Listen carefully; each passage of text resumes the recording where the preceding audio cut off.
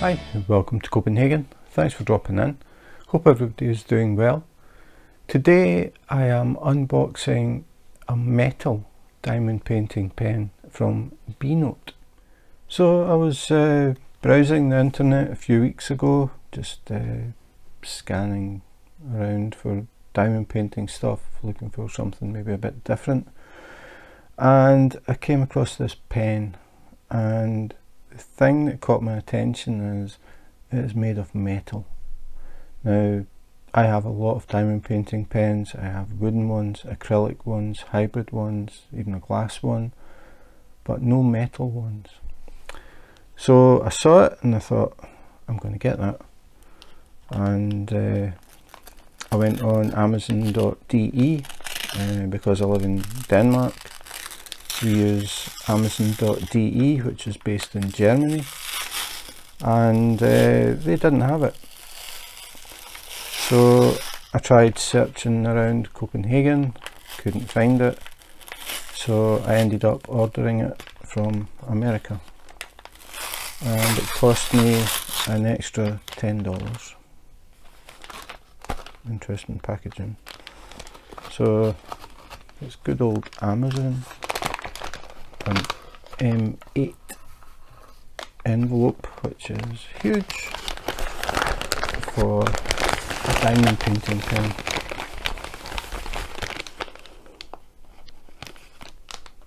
This is nice. So wasn't sure what to expect, but you can see Benote DIY start here. We've got support, strive to deliver smiles for all users.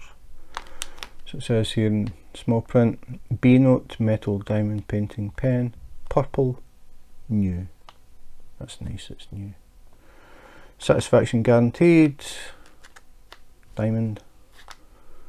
So first time I've seen one of these. So we'll open it up. It says we need scissors, but do we really? No. Okay, so it's a resealable bag.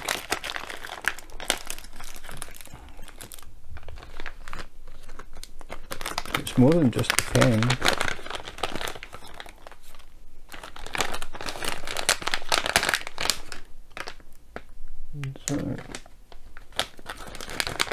No, this is something.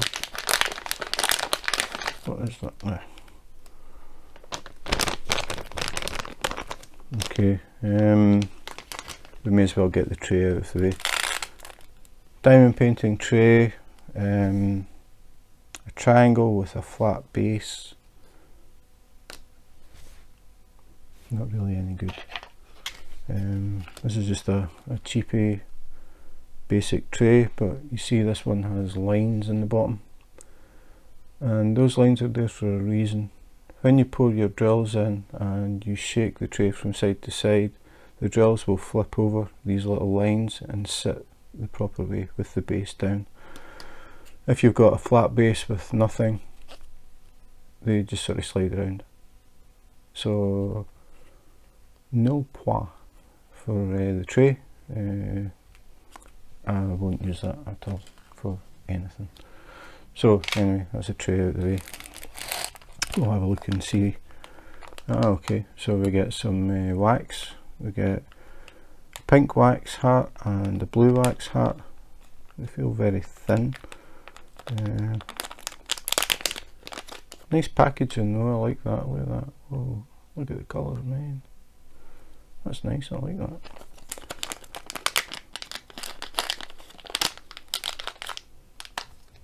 Almost like guitar plectrums. So they're quite thin, but I will definitely try them.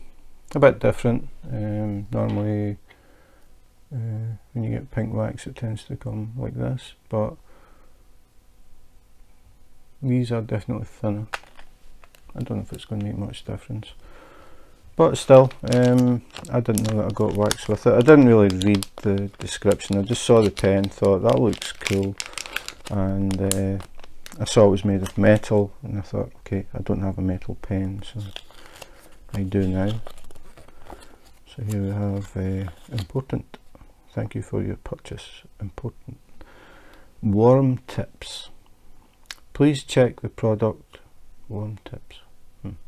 Please check the product firstly to make sure all accessories are included in the package.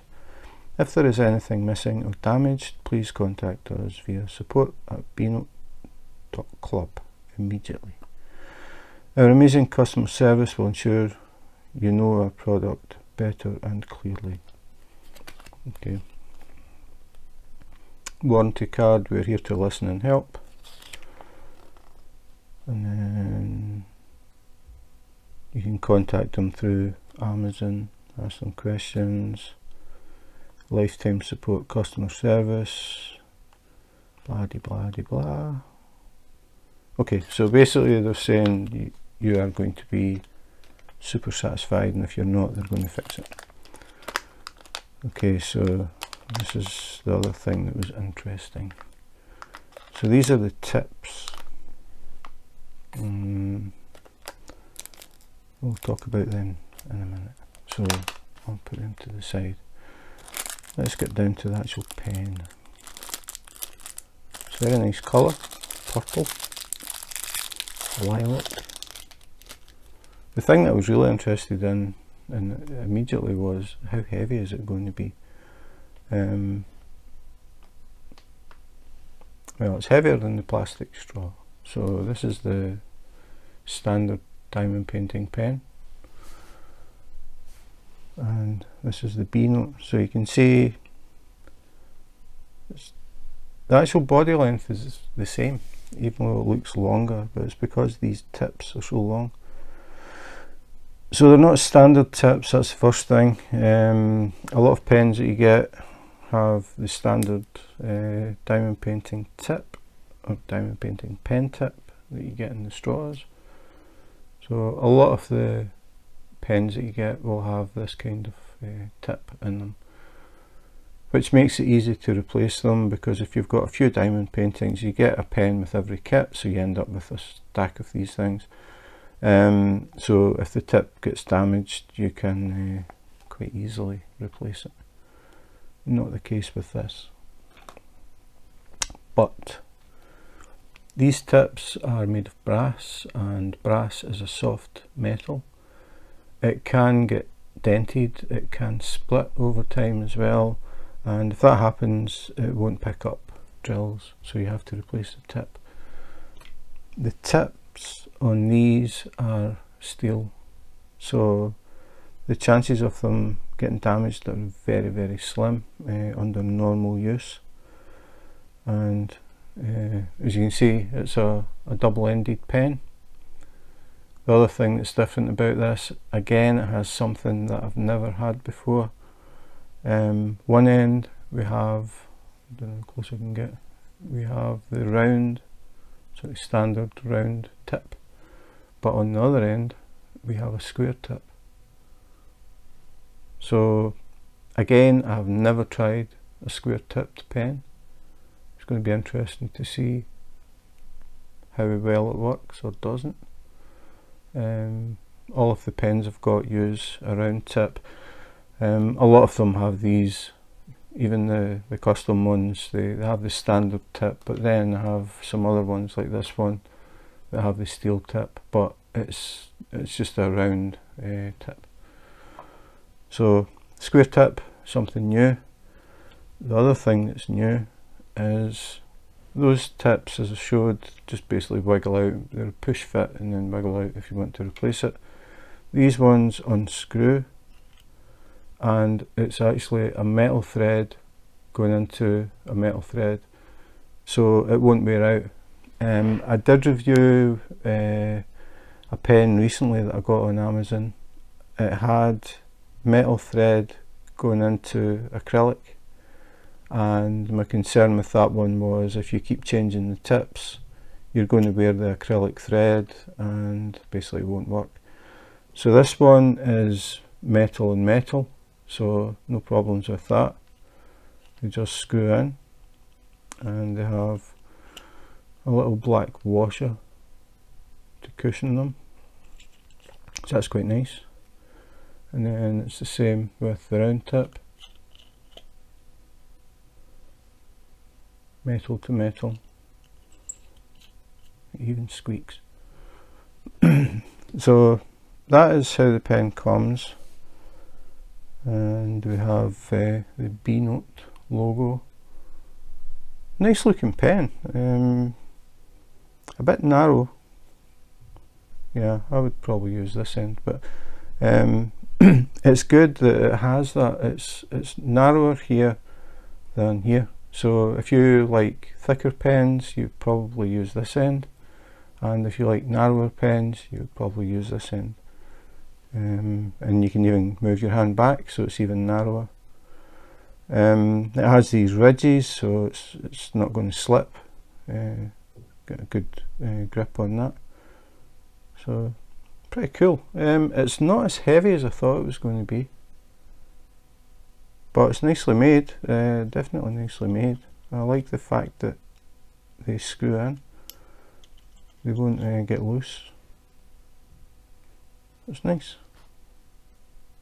So we'll have a look at the little bag that came with it. This one's even more cool.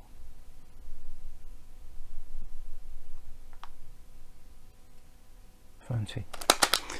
So the little star bag contains the other tips, so we'll have a look at them. If I can open it. Just tip them out, I think, if they want to come out. So we have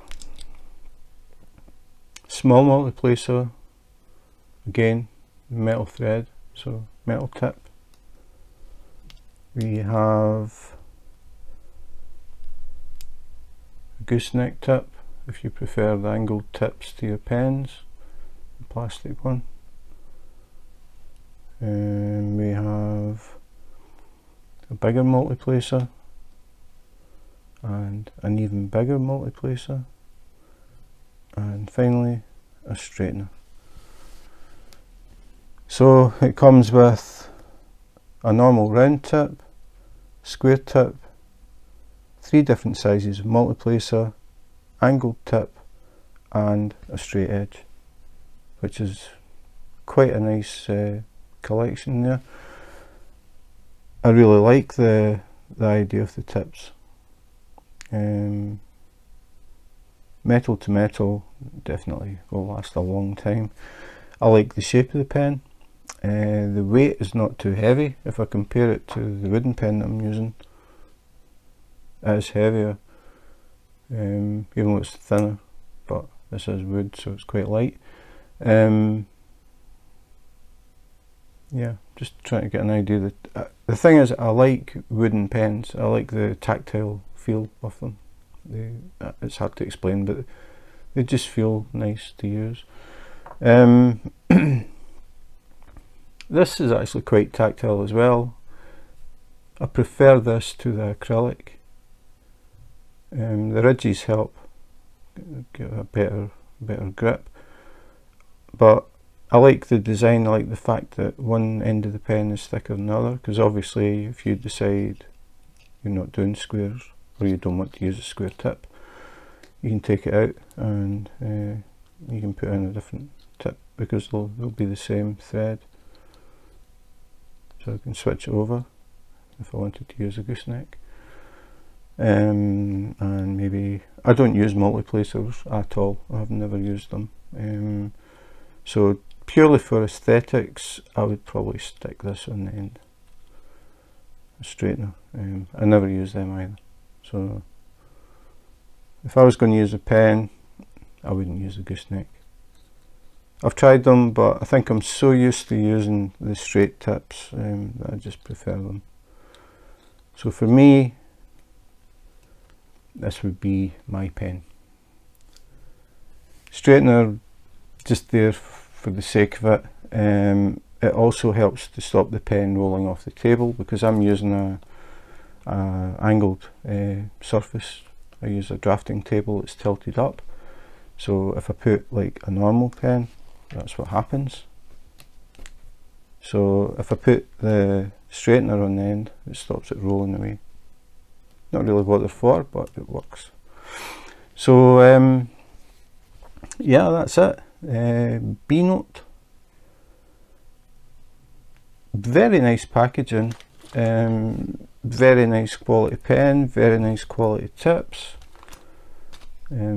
definitely a step above any other pens I've seen, thinking about it, purely for the fact that it's metal to metal. It's not just plastic and push it in and hope, or put a bit of tape around it so it sticks, that type of thing. It's definitely engineered, so yeah, I like it. I like it. The only other thing to do is actually try it. So I'm thinking, as I said, I'd probably go for the thicker end, and that was the square one, don't want that. So I'll go for the thicker end with the straight tip, just put this on, stop it rolling away, and I'll move these out of the way. And I've got the one that I'm working on at the moment is underneath here, so I thought I would just have a quick little try just to see how well it works. So just finished this section, so I'm going to start on this one. So I need to reach under the table, switch the light pad on, and here we go. So first thing I need to do is find the key. So number 14 and the tray. As I was saying, the trays really need that line. This is the tray I use. It's much bigger if you compare it to the sort of standard size tray that you get. It sits inside it. I prefer these really big trays. You can put in quite a few drills and spread them out well, so it makes it nice and easy to pick them up. So we'll give a bash with these. So push them out. And as I said, these ridges are important. You just shake the tray side to side, the drills will bounce about, and then eventually they will sit, depends on when you want to shake them. But I'm not the type of person that shakes it until everything's flat. As long as most of them are flat, that's fine. I'll use what's there and then I shake it again. That's just the way I do it. Everybody's different. So I'll put them over there. Obviously the first thing I need to do is put some wax in the pen. So I'm just going to use this square that was sitting, not use their fancy heart. So just push it in, give it a twist, hopefully we get a hole, which we did. And what I do is I use my thumb and I just rub across the top to push the wax in and pick up any excess. And then when I diamond paint, in fact I just noticed it's kind of dark. I think we'll get some extra light in here. When I diamond paint using a pen, what I do is I basically just touch the drill. I don't press it, I just touch it. Because if you press it, you push some wax out the tip. It can't really go anywhere, especially with these ones. The normal tips have a tiny little hole in them and the wax starts going up inside here. Once you've been using it for a while, you'll see a little worm thing going up. But these ones are machined and they don't have a hole in them. So when you press down on the wax, because it's flat on the end of the pen, the drill is dome shaped, so it pushes up into the wax, and that means that the wax comes out around the drill. If you don't press hard, you get a tiny amount, and I find that being really light with them, you change your wax or have to replace your wax less often. So I just basically touch and touch. So I always do the checkerboard pattern when I can. Doesn't matter if it's even just 3 drills, I will put them in a checkerboard. I'll put in either the middle one and then one either side, or I'll put the left hand one, the right hand one, and then one in the middle. Just varies. But I never place drills in a row one after the other. So I'll always do a checkerboard if I can. Obviously, if it's only two, you can't do a checkerboard of any kind. But I just do that. This is picking up absolutely fine. No problems at all. Actually, in use, it feels light. It doesn't feel heavy at all. I was thinking that because it's made of metal, it would be feeling kind of heavy, which might be a concern for some people. But it doesn't feel heavy to me. Maybe after 3 hours of diamond painting it might be a different story, but the initial impression is feels absolutely fine. The ridges I like. I can feel the ridges when I'm holding the pen, and they definitely help you to get a better grip. I mean, I don't squeeze the pen hard, but it stops the pen sliding, because if it was just a smooth surface and you don't hold it hard enough, it's going to slide. But those ridges mean that you don't have to squeeze it quite as hard. I like the fact that it's wasted as well, so if I get fed up or tired holding it this diameter, I can slide my fingers down and just get that a little bit of a difference, which can make a big difference. So yeah, it works really well. No problems.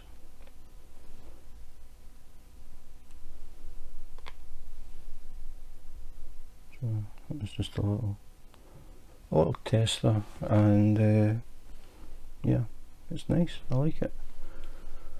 I like the tips, like the one that I use normally. They have this smooth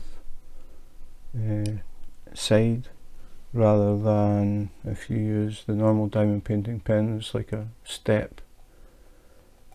And I know this is a minor thing, but if I pick up a drill and I realise it's misshapen, it's quite easy with these smooth ones to just basically pick it up, go over your tray and just flick the drill off.